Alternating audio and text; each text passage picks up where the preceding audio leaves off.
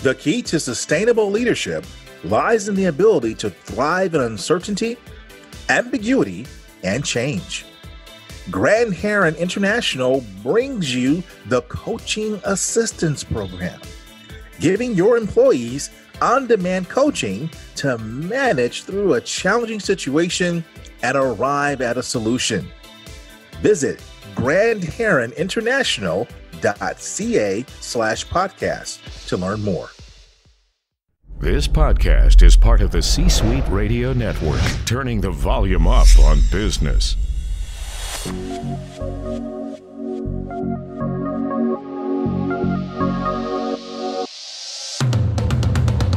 Welcome to the Keep Leading Podcast, a podcast dedicated to promoting leadership development and sharing leadership insights. Here's your host, the Leadership Accelerator, Eddie Turner. Hello, everyone. Welcome to the Keep Leading Podcast, the podcast dedicated to leadership development and insights. I'm your host, Eddie Turner, the Leadership Accelerator. I work with leaders to accelerate performance and drive impact through the power of executive coaching, facilitation, and professional speaking. Many people have heard the phrase, people don't quit their jobs, they quit their bosses. My guest today says no, that's not why they quit. People quit their jobs because their boss is not a socially conscious leader. What does that mean? Well, here to tell us what that means and why it's important for us to know about it is Anton Gunn. Anton Gunn is a former senior advisor to President Barack Obama, and he is the world's leading authority on socially conscious leadership.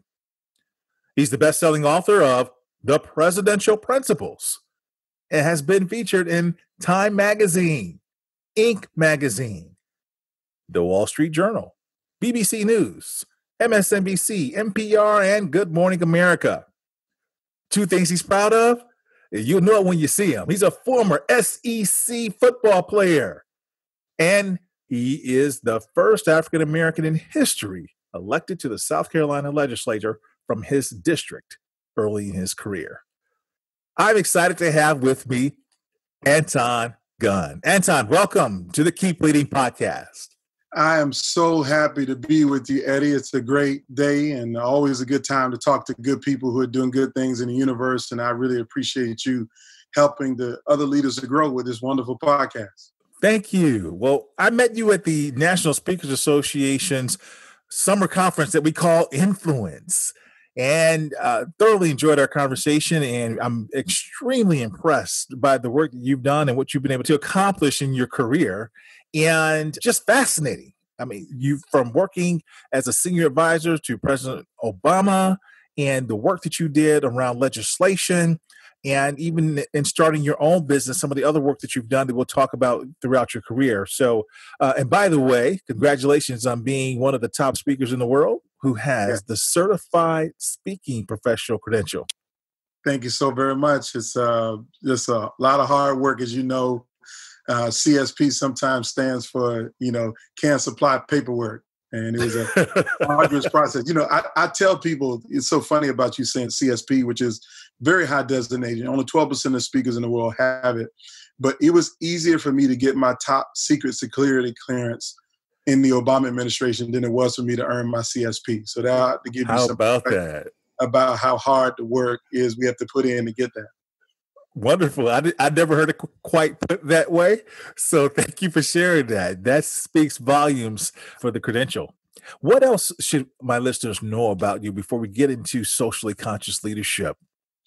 Yeah, I think the best thing for people to know is that, I live by my values. And there are three values in which I live by. These are the values that I teach other leaders and organizations. I primarily work with healthcare organizations, but my goal is to help those organizations to build a world-class culture with diverse, high-performing teams and great leaders that everybody admires.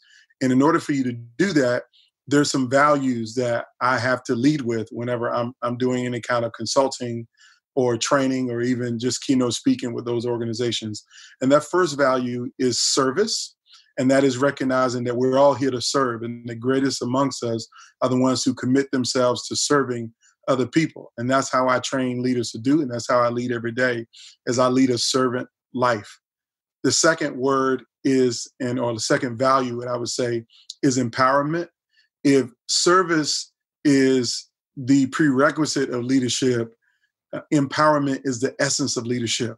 Leadership is about giving people the tools, the information, and the resources that allows them to determine their own max potential. And my responsibility as a leader is not to tell you what you're going to become or tell you where to go or how to do what you do, but more importantly, to give you the tools, information, and the resources to empower you to become the greatest that you can be. That's my second value, is empowerment. And my third value, the last one, is the one that I think is most important, and that value is legacy. And legacy is understanding that it's not about being successful in life, but it's about being significant. And if you use your gifts and talents to leave something that those that come along after you, you will be more than successful. You will be significant. And my goal is to be significant in the lives of other people. Excellent. Thank you for sharing your values and being a man of value. So service, empowerment, legacy. And I love how you said that when it comes to legacy, it's not just about being a success, but being significant. Very powerful. Thank you. So what is socially conscious leadership? Yeah, so socially conscious leadership is something that I have been researching and studying for a few years. And before I'm able to summarize what it is, I want to make sure that for any of your listeners, for you and anyone else in the sound of my voice, that if you're in a leadership role, so I spend a lot of my time talking to leaders who are in organizations. They manage teams and they manage individuals. So in healthcare, you might be a nurse manager or a nurse director, or maybe a chief nursing officer, and you have a whole responsibility to a large group of people who day to day are trying to save other people's lives. And the work is complicated. It is sometimes complex. It is high stress. It's easy for you to make a decision at any moment that could have a dramatic impact on someone else's life. And so if you lead a team like that, it's important for you to take stock of your role and your responsibility as a leader. It is to recognize that there's two things that every leader has the higher they move up the food chain. The first opportunity is that they have an action opportunity. And when I say action opportunity, the higher you go in your leadership role, the bigger the action you can take on behalf of the people that you lead. You have every opportunity to have a bigger difference in their lives by controlling resources, to move people around, to just make bigger decisions that have an impact on the lives of the people that you lead. The second opportunity you have is to be more aware of what's going on in your organization, what I like to call situational awareness into your organization, what's going on in your business. And the higher you go up the food chain, the more awareness you should have. But here's the problem, that in most organizations, the people who lead people do not recognize their acknowledgement or their awareness, and they definitely don't take action. So when I lay this out for people, I want you to understand that 50%, this is literally 50% of leaders, are in a position of leadership, but they have no awareness to what's going on around them in terms of what's happening with their team. That there might be fighting amongst your team members, and you're not even aware of it as a leader. Or maybe one of your team members doesn't have the tools or the information or resources to do their job well, but because you're living in oblivion, you've missed what's wrong for them, what's not allowing them to be successful in their professional opportunities. 50% of leaders don't have enough awareness.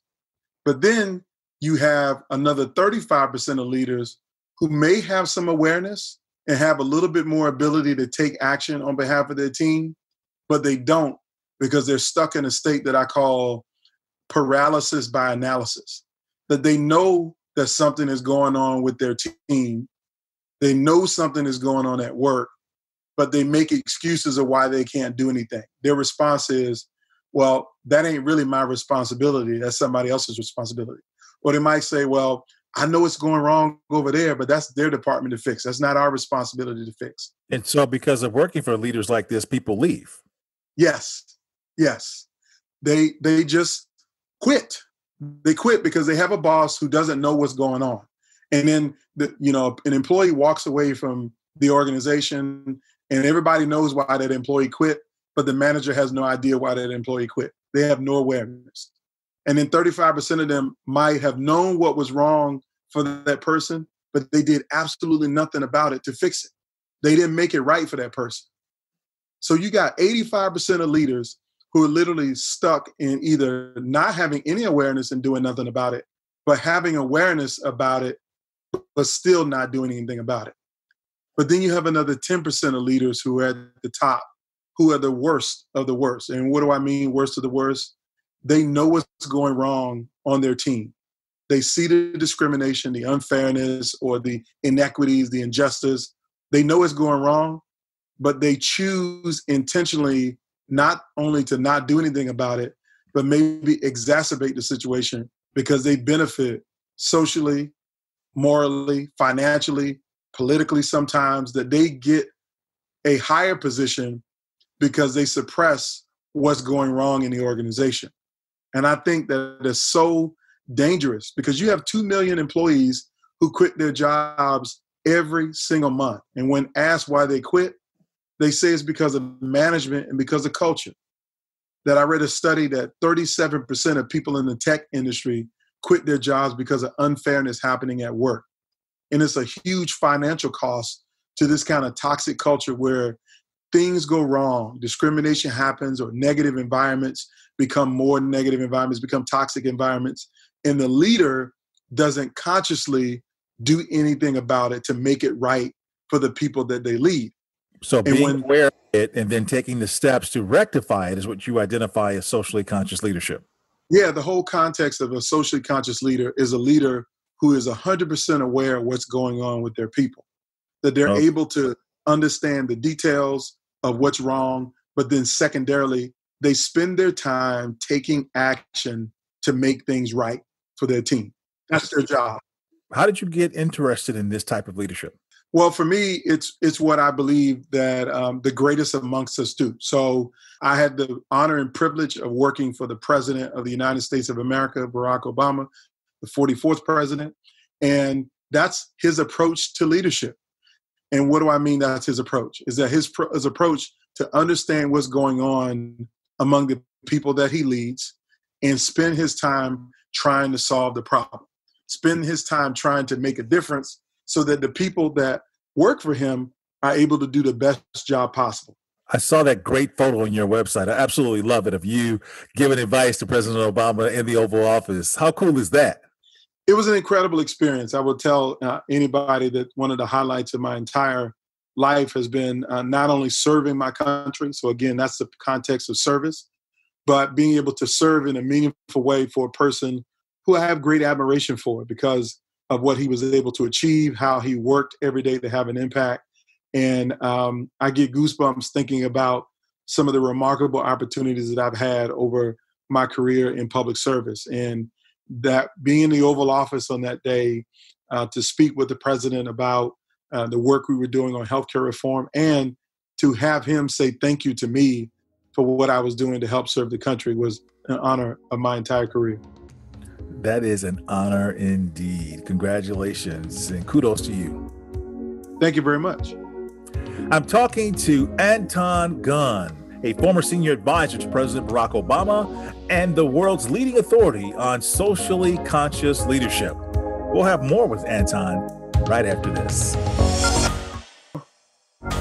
This podcast is sponsored by Eddie Turner, LLC.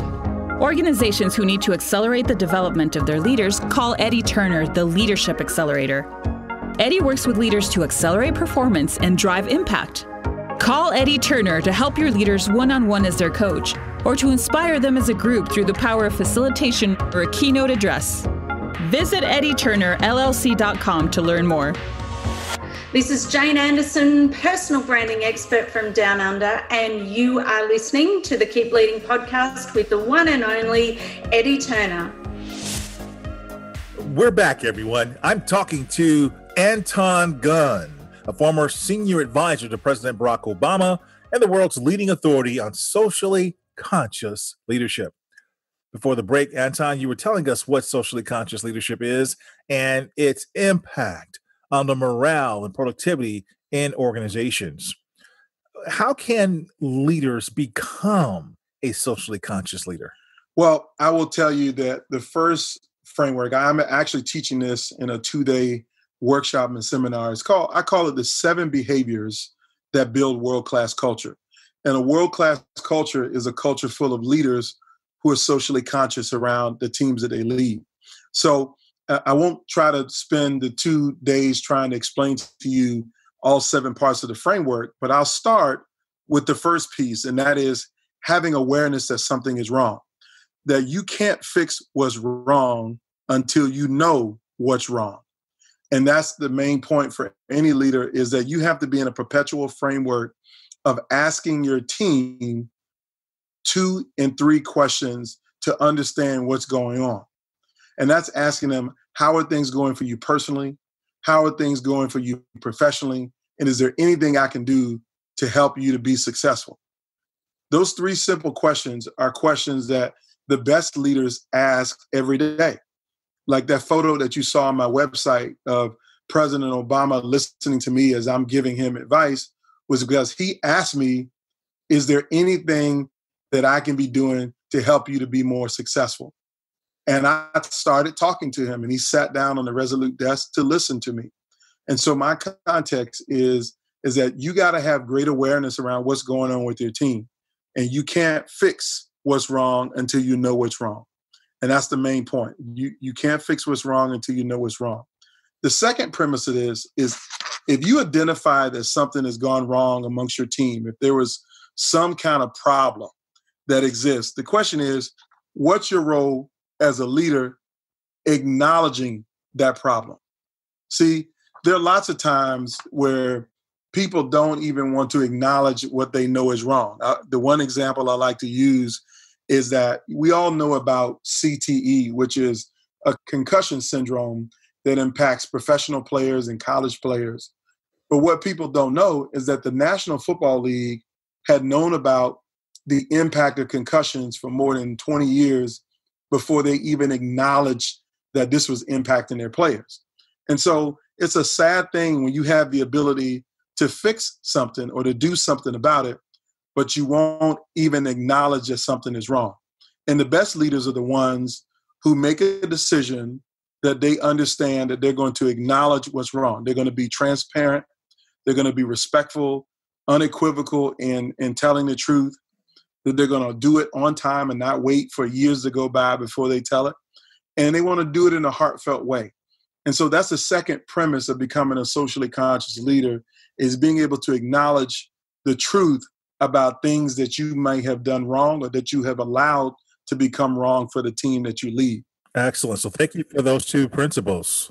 Yeah, I mean, I fundamentally believe that on this second principle, that the truth doesn't hurt, it heals.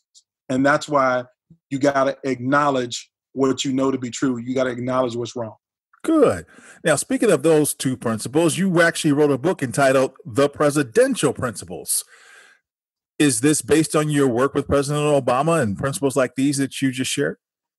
Yeah, so I will tell you that my book, The Presidential Principles, is based upon my experience with President Obama, but also my experience with 4 other U.S. presidencies. 4? Yes. Wow. Tell me about that.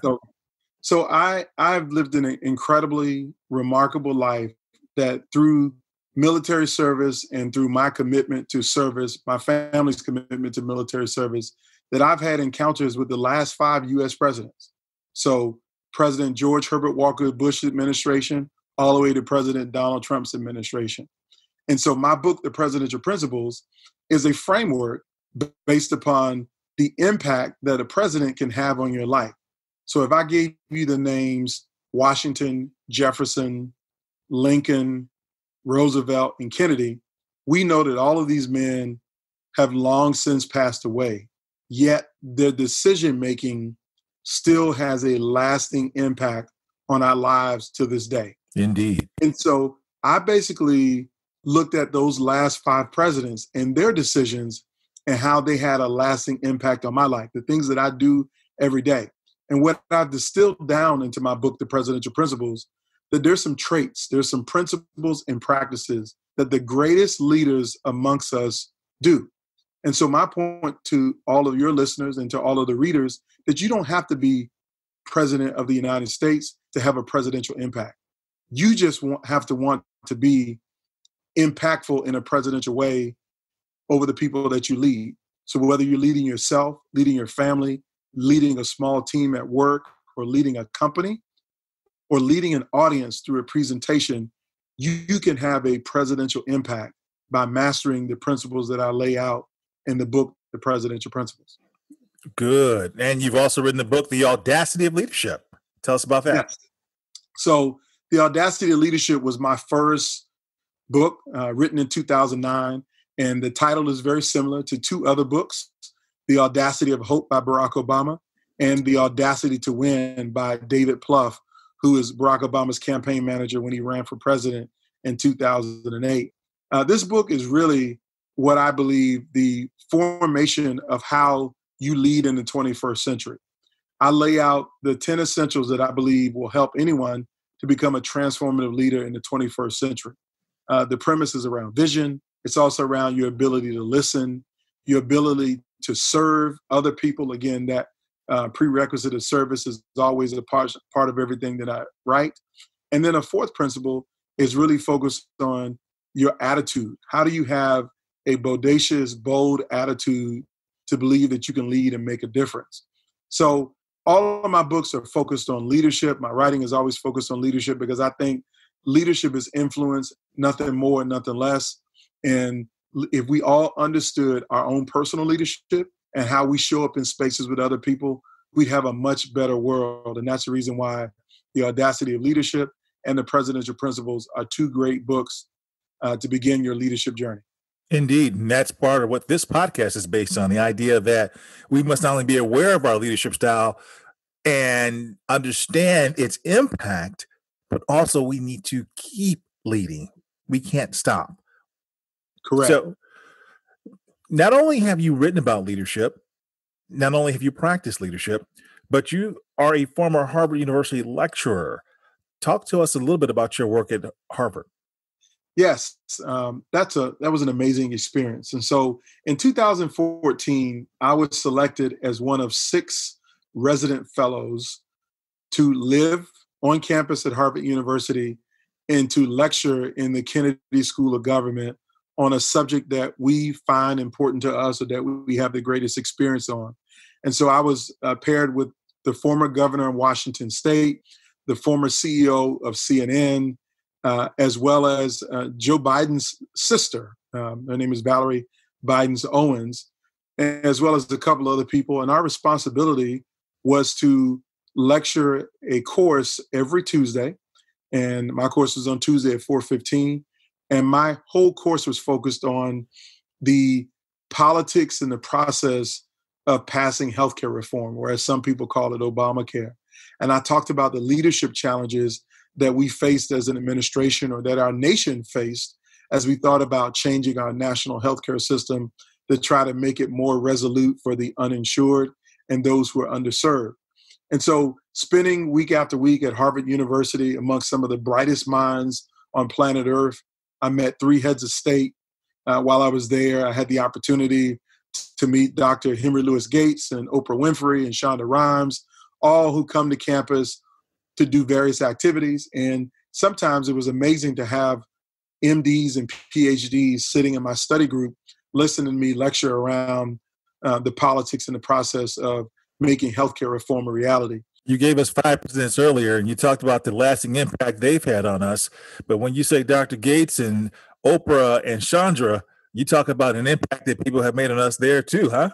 Yeah, without a doubt. I mean, they've shaped kind of our narrative in the world, from the television and media to writing. I think, again, this underscores that you don't have to be president of the United States to have a presidential impact. Some people outside of government service have the greatest impact on our lives. And I would say Oprah Winfrey is one of those people, that she's kind of shaped a whole generation of people through her work and her control of the media, her influence over the media, should I say. Absolutely. So yes, a lot to learn from all of them. So you met people like that, but then you also had the peers that you were inducted with, and not just being at the Harvard Kennedy School, but specifically you were at the Institute of Politics, and that is a hub where so much great thinking happens in the sphere of politics. And so you had those great leaders you were paired with, but then also your students who you were impacting. Talk about that, if you would, please, if there's anything that stands out. Yeah, so there's a whole lot that stands out. So literally, the Institute of Politics is for the students. That's the thing that most people are not fully aware of. The whole focus of the Institute of Politics is bringing in senior leaders out in government, but bringing them into higher education to allow these freshmen, sophomores, and juniors, these young minds, to ask us questions, to understand the importance of public service. And the Institute of Politics was founded by John F. Kennedy's widow, Jackie Kennedy, right after he was assassinated. Mm-hmm. She wanted his legacy to continue on at Harvard because he was the first president that brought higher education officials or academics into his administration. Before that, a lot of people brought businessmen into government and public service, but President Kennedy brought his faculty members from Harvard, the people who taught him how to lead. And so this Institute of Politics is really focused on students and the youth. And so my study group might have 40 people in it on any given day, and I would have 25 of them be students. They also paired us up with 6 students who were like our staffing interns who helped us to manage our study groups. And these are some of the young, brightest minds who have went on to do incredible things, to work in campaigns and public service, work for governors, mayors, former Secretary of State. They've done all kinds of amazing things since being at Harvard in 2014.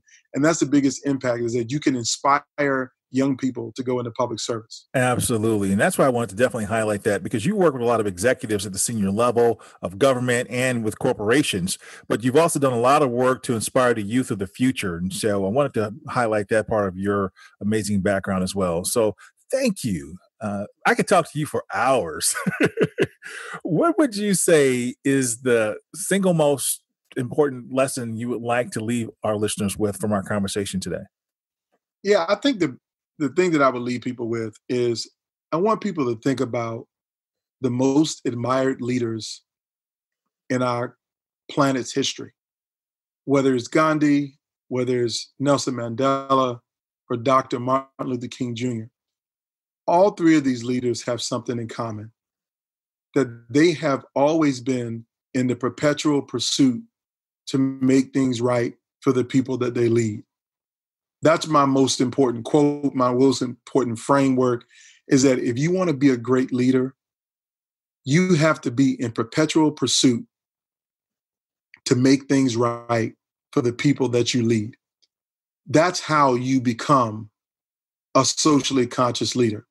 That's how you become the most admired leader. And so above all else, do your part to make things right for those that you lead. Excellent. I love that. Thank you so much. Where can my listeners learn more about you, Anton? Well, great. You can easily learn more about me by going to my website, antongunn.com. You can also find me on social media. My most impactful platform is LinkedIn. That's where I do most of my dialogue. So you can find me on LinkedIn at Anton J. Gunn. It's easy to find. But I'm on Facebook, I'm on Twitter and Instagram as well. But I love to dialogue with people on LinkedIn about their leadership challenges and how we build a better world. And I want to give a special gift to all of your listeners because of this amazing podcast. I want to give people a free chapter to my book, The Presidential Principles. If you go to antongunn.com/free chapter, give me an email address, and I will send you a free chapter of my book where I talk about my first presidential encounter and the lessons that I learned from it, the lessons that I still live by to this day. Fantastic. Well, the listeners of the Keep Leading podcast will welcome the opportunity to get a copy of your book's chapter. Thank you. We'll put that in the show notes so that people can access it, okay? Sure. Thank you for being a guest on the Keep Leading podcast. Thank you very much for having me. And thank you for listening. That concludes this episode, everyone. I'm Eddie Turner, the Leadership Accelerator, reminding you that leadership is not about our title or our position. Leadership is an activity. Leadership is action. It's not the case of once a leader, always a leader. It's not a garment we put on and take off. We must be a leader at our core and allow it to emanate in all we do. So, whatever you're doing, always keep leading. Thank you for listening to your host, Eddie Turner, on the Keep Leading podcast. Please remember to subscribe to the Keep Leading podcast on iTunes or wherever you listen. For more information about Eddie Turner's work, please visit eddieturnerllc.com. Thank you for listening to C-Suite Radio, turning the volume up on business.